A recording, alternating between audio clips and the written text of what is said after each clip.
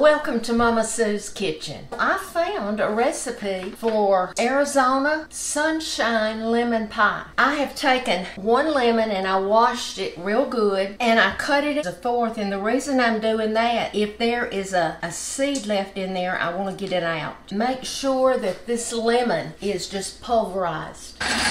We're going to put 4 eggs, 1 teaspoon of vanilla, 1.5 cups of granulated sugar, and 1/2 cup of melted butter.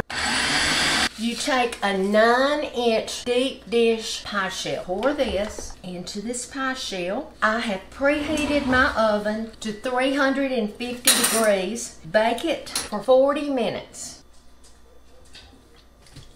Very good. I just want to remind you to be salt and light. Let others see Jesus in you.